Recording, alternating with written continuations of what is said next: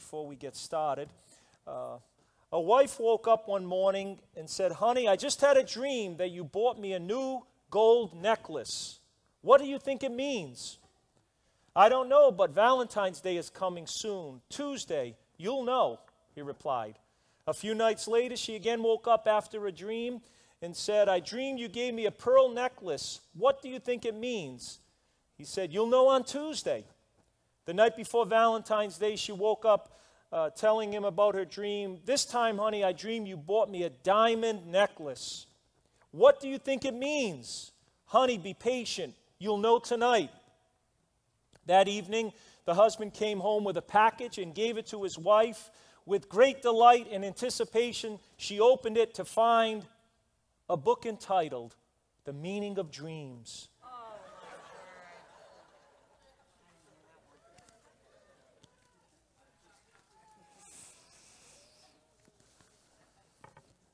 So, honey, you'll know. A chief in Africa called all his men to come to his hut in the center of the village. It was his fear, he said, that there were no longer any real men in the village. He had the impression the men were being ruled too much by their wives. To find out if this was true, he asked all of the men who felt their wives bossed them around to leave the hut through the door at the right. Those who felt they were in charge at home should leave through the door on the left. Lo and behold, all the chief's men left through the door on the right except one who stood all alone. He firmly left through the door on the left. So the chief called the men together and gave a speech of praise to the one lone wolf. "At least we have one real man in our village," he said. "Can you please share with us your secret?" The man looked rather sheepish, and at last he muttered, "Chief, when I left home this morning, my wife said to me, 'Husband, never follow the crowd.'"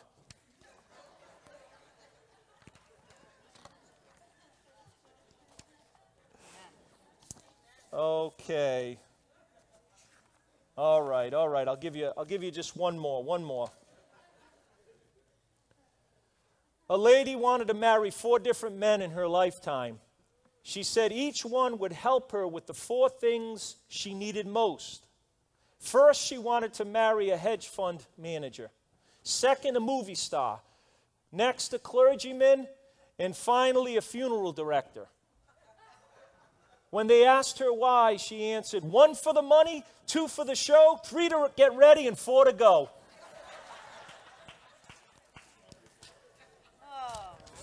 One for the money, 2 for the show.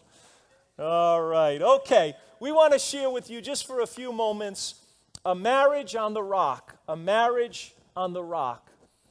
The Word of God tells us, and what we're going to do, we're going to just share just some insights from our 25 years. And I want to read from Matthew chapter 7, verse 24. Jesus said this, "Therefore, whoever hears these sayings of mine and does them, I will liken him to a wise man who built his house on the rock. And the rain descended, the floods came, and the winds blew and beat on that house, and it did not fall, for it was founded on the rock. Now everyone who hears these sayings of mine and does not do them will be like a foolish man who built his house on the sand. And the rain descended, the floods came, and the winds blew and beat on that house, and it fell, and great was its fall." This morning, we would like to share with you a marriage on the rock. A marriage on the rock. If you could put that screen up there, that picture. A marriage on the rock. And we would like to share with you the importance of having spiritual truth, the principles of God's Word, lessons from the Word of God and from wise and godly counsel upon which we can build our house. You've heard of the saying, a marriage on the rocks. That's in a negative sense, a marriage on the rocks. But we believe you could build a marriage on the rock. We want to share with you what we're learning. I say that purposely because we're still learning. Hello? We have not learned as if to have acquired all the knowledge and all the understanding and learned this to a measure of perfection. We are still learning and growing. By the grace of God, God has helped us. We have tried to live our lives according to the Word. We've tried to pray and really seek God, because the Bible tells us unless the Lord builds the house, they labor in vain. We understand we have to put God first. Now, when it comes to marriage, and I'm going to let you speak. When it comes to love in marriage, I believe there are basically three ways or three means by which we learn about love. I think we learn by Hollywood. We learn by what we see on TV. We learn by what we saw role model to us in our home. And we also learn from our friends. Now, those are probably, as far as Hollywood, if you're taking your cues from the housewives of New York, New Jersey, Orange County, or Atlanta, you're in trouble. You can't take your cues from Hollywood because they are not building upon the rock of obedience to the Word of God. And it's very unrealistic. You can't always take your cues from your parents because sometimes our parents are not living and building their life on the truths of Scripture. My experience was my parents, they didn't have the greatest relationship. There was a lot of yelling and screaming in our home. I've also had family members that were divorced, and that was in my spiritual lineage, if you will. And without the grace of God, I wouldn't have any hope. But I learned at a young age as a Christian to build our lives, to build our marriage upon the rock of God's Word. I read an interesting statistic that only 90% of Christian couples pray regularly together. Only 90%. Brothers and sisters, please, we need to change that statistic. We need to put God first. We need to pray. We need to understand that we don't have what it takes. You know, we love each other. We loved each other from day one, but we had to grow in love. Again, biblically, 1 Corinthians chapter 13 tells us the definition, the true biblical definition of what love really is. Now, let me just say aside, for some of you that maybe are divorced or going through some struggles in your marriage, what we want to share is something that you could look towards the future with. You know, God wants to prepare you for a future day, but you have to understand that there are principles and there are foundational truths that you have to build to have stability in your life, because the Bible tells us the wind is going to come. The rain is going to fall. The floods are going to come. And you need to be founded on the rock, which is Jesus Christ, and on the rock, which is the Word of God. Amen? Lisa. So I, was brought up in a pretty good marriage and, parents, pretty good home. And I saw my parents really committed to each other. And so one of the things that I have found is God helping us stay committed to each other. And it's true, the storms do come. If anybody tells you otherwise, they're not telling you the truth. And you need to be committed to one another and putting one another first. And oftentimes I hear advice that different people give to married couples, particularly young married couples. And I've had some people come back to me and tell me some advice that they've received. And I'm thinking, wow, you need to totally not listen to that person again. Because a lot of the advice that you get from the world is, well, they did that to you, well, then give it right back to them. And that's not what God's Word says. God's Word talks about forgiveness. And so one thing that I have really trusted God for is being committed to each other. And, as we go through some of these principles, I just want to add this. Yes, we're focused on marriage today, but these principles can also be taken into any relationship in your family, in the workplace, and friends. So don't, if you're here and you're not married, don't shut us down. Take some of these principles also for your own life, too. Amen. Amen. And we're going to share with you an acrostic, the word love, in each letter of the word love, L-O-V-E, is going to be a lesson, a principle. Again, these are things that we're still learning. We don't always hit the mark. We're not always 100% on this, but we're trying by the grace of God. And that's what's so awesome about having a relationship with God, is that there's always hope. Yes. There's always the prospect of growth. There's always a future in God, that even when there are tough times, and let me just say this as an aside, being a pastor, being pastors of a church, add a whole nother intense dynamic to a relationship. And it adds a greater level of spiritual warfare, and a greater level of stress, and a greater level of difficulty. And so we stand here today boasting, not in ourselves, but we're boasting in the Lord. Amen? We're boasting in God, and you need to boast with us. Come on, somebody boast with us. Amen? Because it's not always the case. And I hear of too many statistics in ministry. And you know, at the end of the day, I want to be found as a man who loved my wife. Because I've heard of a lot of great men who've done a lot of great things. They didn't love their wives. They cheated on their wives. They stole money from the church. They divorced their wife. I want to be a man at the end of the day who loved his wife. And it didn't matter what everybody else said about them, but that my kids loved me. And that I was a man of integrity, a man who built his life on the Word of God. Come on, somebody say amen. So let's start with the first L. Listen to each other. This is the principle of communication.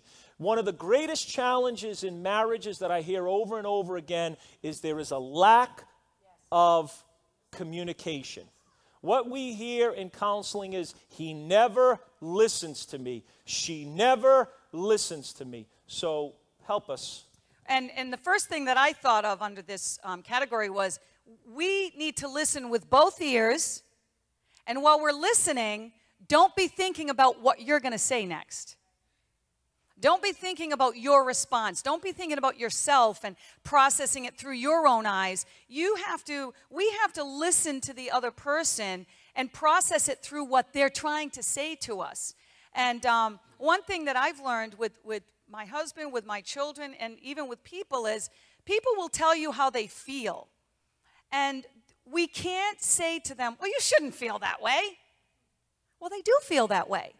You have to validate. And so in our communications, we have to validate each other. And even if we don't agree, and if we don't think we made them feel that way, well, I guess we did, because they feel that way. So communication has to be listening wholeheartedly and processing what they're saying through their mind, and not through just what you think it should be. You know, I was watching something on TV a few weeks ago. It was like a townhouse meeting, and they were talking about political issues. And what struck me was, there was probably about, I don't know, maybe 25, 30 people in the room. And they, the moderator asked them to raise their hand and talk. And they would begin to talk, and people on the other side of the room would begin to yell and voice their opinion and what they believed. And I looked at that and I said, this is chaos, because it don't matter how valid anyone's point is at that time. Nobody's hearing it. And a lot of times in relationships, we're all guilty of this, especially when there's a conflict. I've sat in conflicts with marriages, with church issues, and people just want to tell their side of the story, and they just want to get it out, and the other person's jumping in there. And I try, by the grace of God, we try in our relationship, let the other person explain themselves, even if you have to bite your tongue. Even if you have to let your tongue be red and bleed, let that person finish. Because if not, they're not hearing you anyway. And husbands, men, women, you just close your ears. Just block your ears right now. Men, let your wives talk.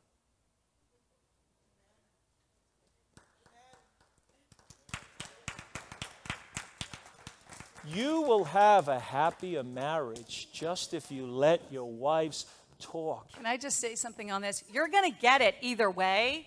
So you either let them talk and get it all out, or they're going to eke it out. Right, guys?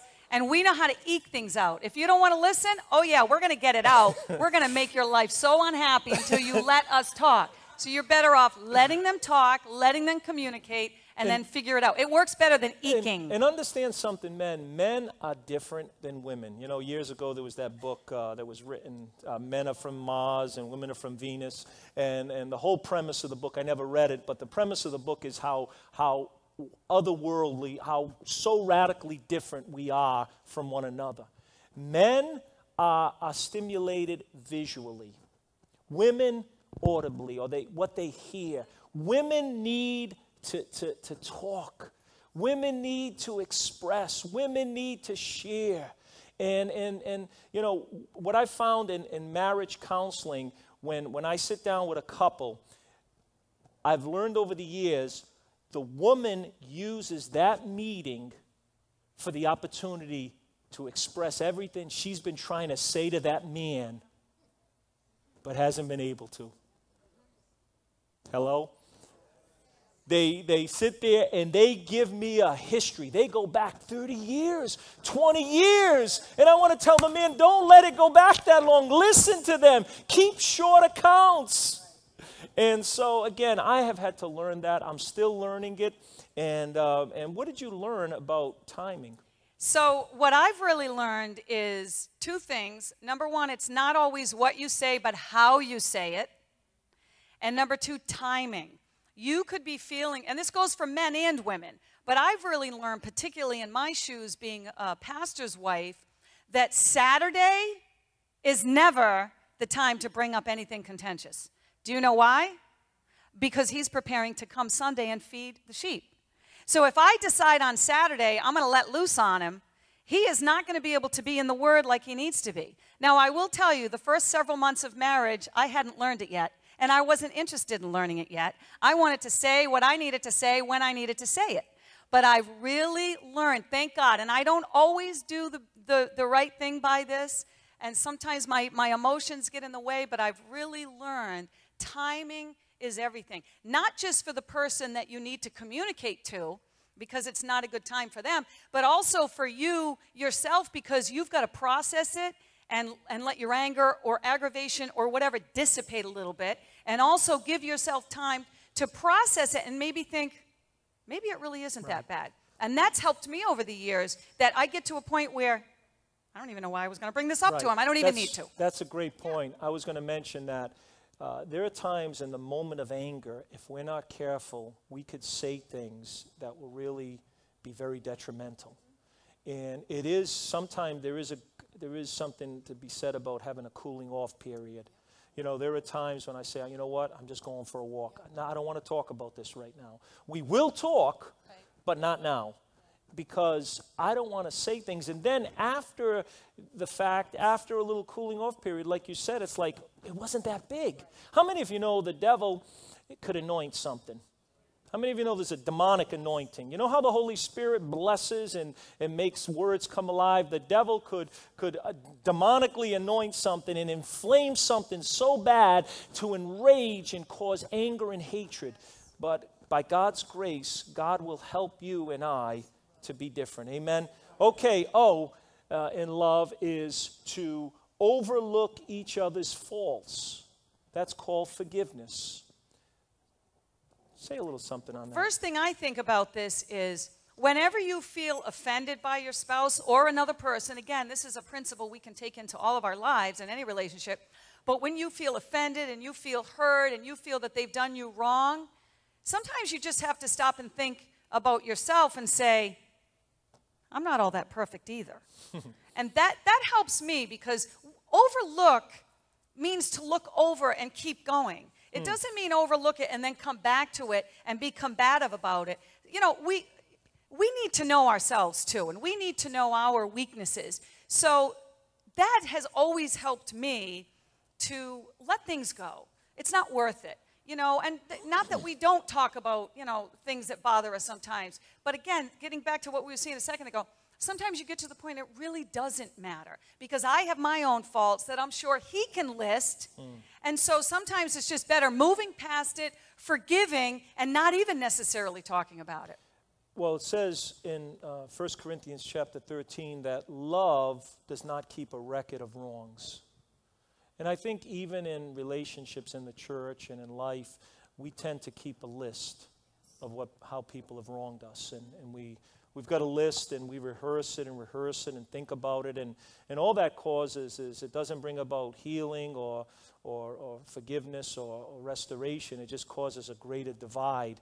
And I think our culture is, you know what, and that's a lot of what's going on in our world today. A lot of the hatred and the anger is, you know, there's not forgiveness. There's not, you know, healing. There's just drawing battle lines. And we've got to love one another. And part of that is keeping no record of wrongs.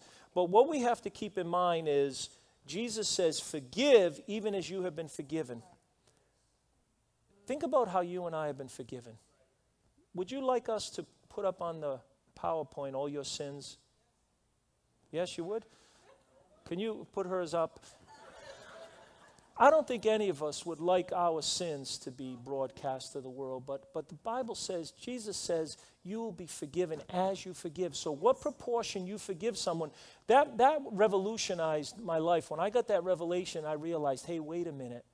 If I'm not forgiving, that means God is not going to release me from some things. Forgiveness is a big thing. And in the church, sometimes people can be so unforgiving. They'll leave the church. They'll talk about you. They will not want to heal or restore. They'll just keep drawing the battle line. But we can't keep record of wrongs. We've got to learn a word. I'm sorry. Anybody remember Happy Days, the Henry Winkler, the Fonz? Some of you from other countries, man. Remember, you know how hard it was for him to say the word? He could never get that word out. It was so difficult. And some people are like that. They can't say they're sorry. But you know what? I have learned that's a magical word with my wife. You know, if I say I'm sorry, that changes everything. But it's not, you know what? I find it very difficult myself. The way I was brought up, it's very difficult sometimes for me to say I'm sorry. I'm learning, I'm growing, and God's helping me. And so it's a two-word sentence that you have to say. I'm sorry, period. See, what we've learned over the years, and I remember years ago, you know, we hadn't been married very long, and this thought occurred to me. I'm sorry, but this is how you made me feel. I'm sorry, but that wasn't right what you did. I'm sorry, but I was only reacting to you. Well, you're not really sorry. What you're doing is you're opening up the door to use that as an opportunity to let them know how you really feel. What you need to say, what I need to say is, and I had to, you know, actually this week, I'm not going to tell you the who's and the what's and the when's and where's and why's, but this week I had to go to somebody and say, I'm sorry. Period. No buts. No excuses. No justification. No justifications. Just, I'm sorry. And it is amazing what speaking that two-word sentence will do when you just leave it there. Let there be silence. Let them respond. But just leave it at, I'm sorry, and it really works wonders. Let me just say this last thought about forgiveness, and we'll move on. Forgiveness is a decision, but trust is a process. Forgiveness is a decision. You have to make a decision to forgive. But in a relationship, if the wrong is deep and severe and the issue is grave, then you forgive that person, but it doesn't necessarily mean you trust them immediately. Right. Trust has to grow. There's a process to that. So just a clarification. Let's move on to V, and value each other's uniqueness. That's called appreciation. I have learned to appreciate my wife. You know, we are so different. Not only man, woman, but she comes from Bangor, Maine. I come from Providence, Rhode Island. She comes from a different culture, French, something. I come from an Italian culture. Worlds apart. So different. The way she celebrated holidays, the way we did, the way she viewed certain things, just so different. And you know, we're all prejudiced. Hello? We all think our culture is the best way to do it. Come on, just loosen up. Some of you like you think this is CNN or Fox News right now. Loosen up. We're all prejudiced. We all think our culture is the best way, and we celebrate our culture, you know. And I thought, you know, as an Italian, this is the way it was supposed to be done. But you know what I've learned as a Christian, as a pastor of a multicultural church? That every culture has something to offer. Everyone does something for a reason, and there's something good about it. And I've learned such great things from my wife to appreciate certain ways she is. Even things that, you know, when we were first married, there were things that irritated me. Hello? Oh, God, I'm trying to help you this morning. You know, as a pastor, I say, it's so hard. It's not easy to get people blessed. You know, it really isn't. I have to work hard to get you blessed. But there are things that used to irritate me. Now, I think they're cute. Now I think they're precious. Why? Because I appreciate her. You know what appreciation does? It adds value. Depreciation decreases value. When you buy a brand new car, you drive it off that lot, that's called depreciation. It's worth 25, 30% less. Once you drive it off that parking lot, it depreciates. The value drops. See, when you appreciate something, it adds value. When I appreciate my wife, when you appreciate your spouse, when you appreciate people, it adds value to that person. And everybody wants to be valuable. Amen? Someone once said, don't go where you're tolerated, go where you're celebrated. And if I'm appreciating my wife, she's appreciating me. What does that do when the enemy tries to come in with temptation? Oh, come on, help me this morning to communicate that when we're appreciated, what does that do? That makes us feel valued. We're not going out looking for value. So being from Maine, there was not even an Italian person, an Italian bakery. There was no Italian bread, so there was no Italian culture. And so when I first came to the family, I was brought up where the only yelling you heard was when you were in trouble. And they would call your name, including your middle name, and you knew you were in trouble. In this family, everybody, in the Italian culture, in this particular family, everybody's just yelling all the time anyway. And so one of my first experiences was not my mother-in-law then, but she became my mother-in-law, and she spilled something, and it was Sunday dinner, and the whole family's there, and everybody's talking loud, and they're yelling at each other, but they're not really yelling, they're just talking loud to be heard over each other, and she spills something, and she's yelling at me, get a moppine. Okay, so I was brought up in a house that a moppine, we never heard of it, but we had a mop. So I thought, maybe she means a mop. So I went looking for a mop. No, a moppine. So, you know, I had to learn that a moppine was a cloth to go clean the spill. I had to learn that they just yell. But, you know, I was just thinking God is so cool because I was adopted from birth. My parents were very quiet, and my two sisters were very quiet. So I was always the one that was getting, as a matter of fact, I was the one that was getting yelled at most of the time growing up. So I did hear the yelling, but it's so cool being such a different kind of personality that I am. I'm not quiet. If any of you haven't known me very long, you will find that out. I'm not quiet. And God put me in an Italian family that's, you know, upbeat and loud and vivacious. And I don't know, that thought just came to me. So I think that's really cool. So the real me could come out. God does have a sense of humor. Yes, he does. Okay, E. Well, let's go to E in the acrostic. E is experience life with each other. And this speaks of togetherness and fulfillment. You know, life is not about things. It's about doing things together. Yes. Acquiring experiences, remembering, you know, those are the things you'll remember in life at critical moments. You know, people when they're on their deathbed, or people when they're thinking about life, they don't talk about, remember when we bought this. They talk about, remember that vacation, remember that time we did this, or that time we did that. And it's so important to experience life, to spend time with each other, to reconnect, because let's face it, you know, if we're not reconnecting, we're going to get disconnected. That's right. And one really important thing is having a regular date night. And we've always told couples it doesn't have to cost a lot of money, because you'll say that to somebody, and they'll in ministering and counseling with people, and they'll say, well, you know what, we have a tight budget. Get in the car and go for a ride. Grab a coffee, go to Lincoln Woods and take a walk.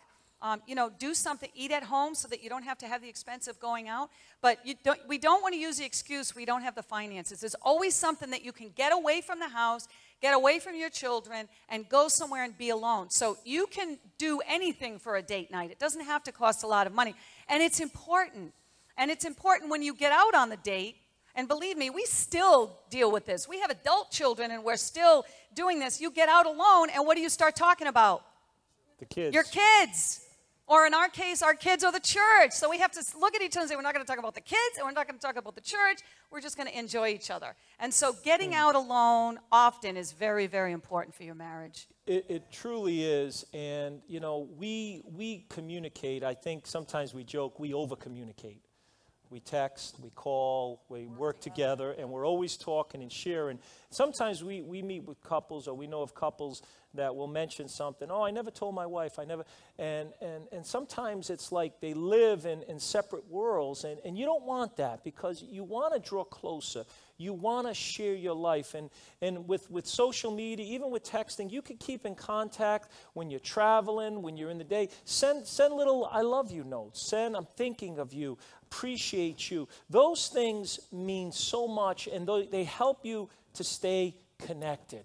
Yeah, let me just add to that. In the day of technology that we live in, if you don't know what a Bitmoji is, it's not the little emoji, it's a bigger one, and it's Bitmoji. One of the funniest things that we do, if we're having a little bit of an argument, or whatever argument, and he might not be home, I start scrolling through my Bitmojis to look for one that says, I'm sorry, to look for one that, you know, the girl's just standing here like this. And I'm going to tell you, those things work.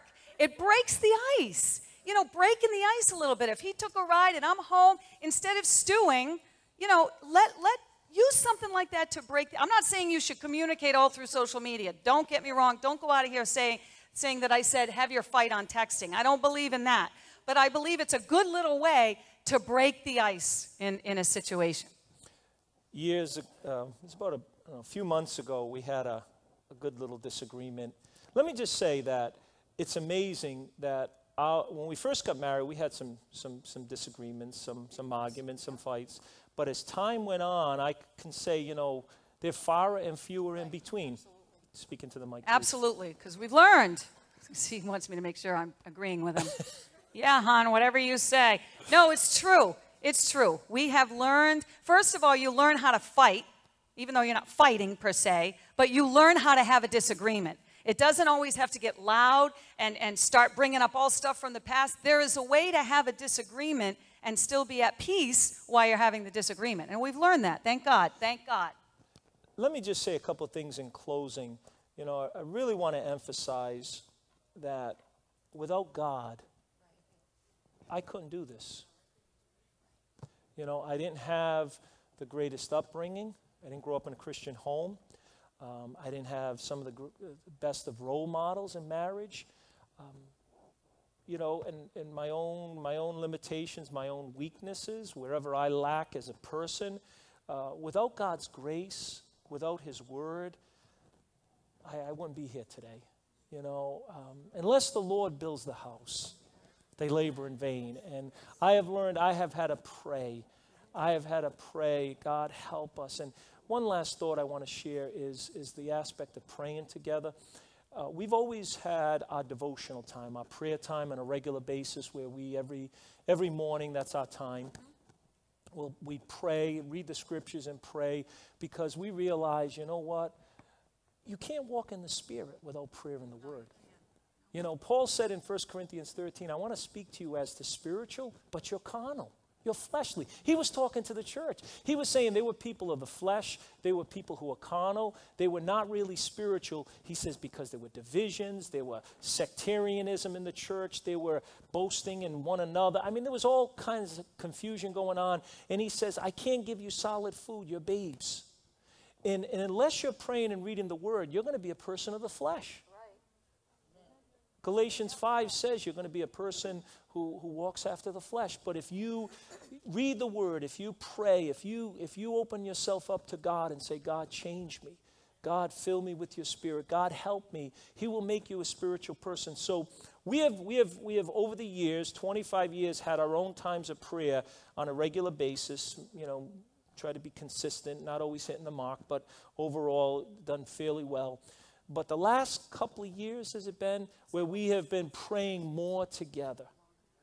And I thank God for that. And I share that humbly as a confession that we didn't always pray together. Husbands, pray with your wives. Husbands, pray. Take a few moments. And sometimes the women are more vocal and husbands get intimidated and insecure and they're afraid to pray.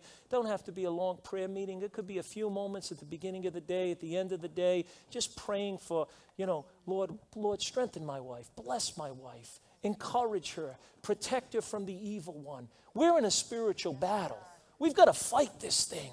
We've got to fight in Jesus' name. This ain't a joke. This ain't a game. We've got to fight. And so ultimately, when you love each other, when you listen to each other, when you overlook faults, when you value each other, and when you experience life together, God adds his blessing. I'm going to ask Kelly to come and sing a song that was sung at our wedding. And I want to say that this was one of the highlights, if not the highlight. I believe the anointing of the Holy Spirit was upon this song. And I believe this was God speaking to Lisa and I as a newly married couple and also as a couple in ministry. And I want this song to be prophetic of God just speaking to you today, whether you're a married couple, whether you're an individual. And the title of the song is I Will Be With You.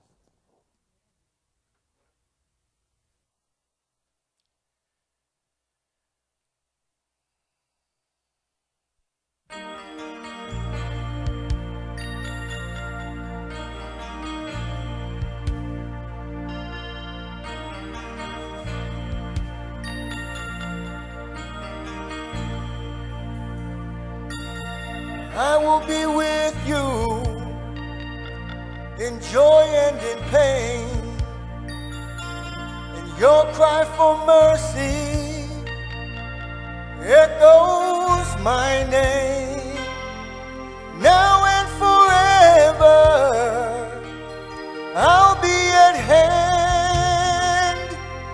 I will be with you, I will be with you, 'cause that's who I am.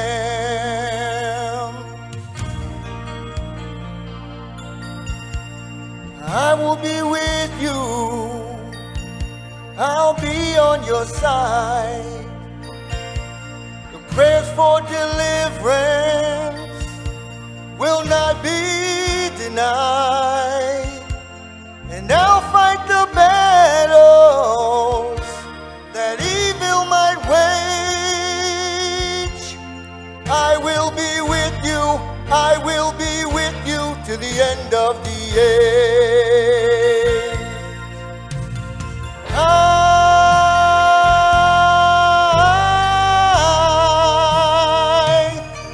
I will be with you.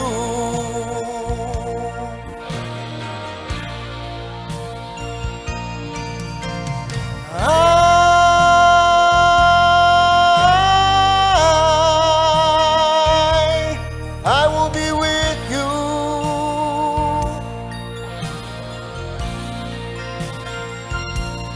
Now and forever, I'll be at hand. I will be with you, I will be with you, but that's who I am.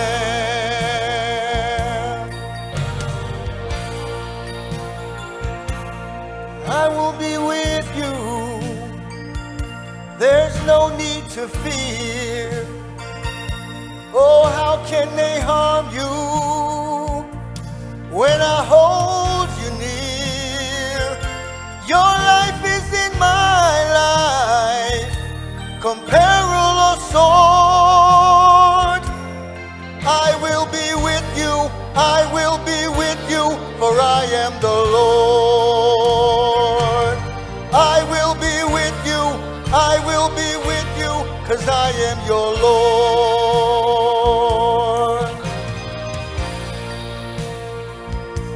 I'll always be with you.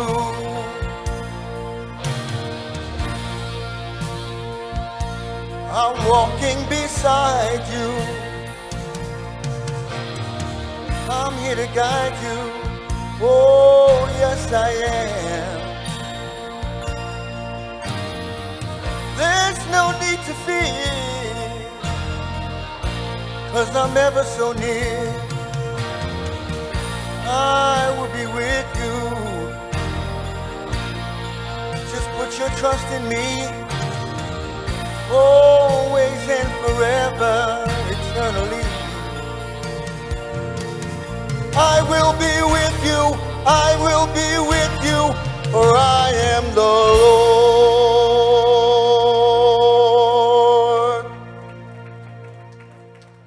Amen. Let's stand together this morning. Let's go to God in prayer. What a promise. Come on, receive that promise for your life. I will be with you.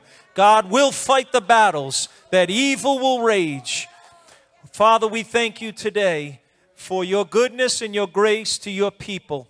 Father, thank you for blessing Victory Assembly of God. Thank you for blessing our marriage for 25 years. Thank you for blessing the marriages of this church. God, strengthen them and keep them. Father, thank you for every relationship, every individual here today. God, I pray that the seeds that have been sown would be in good soil and bring forth a fruitfulness and a difference in their life and in their future. God, we thank you for the truth of your word. God, we thank you for the rock of Jesus Christ. We thank you for the rock of the word of God. Lord, let it be so real to us. Let us build upon that rock. Our lives, our marriages, our ministries, our homes, our careers, our futures, everything upon the rock, Christ Jesus. Father, we thank you and we praise you in Jesus' name. Amen and amen. God bless you. God bless you this morning.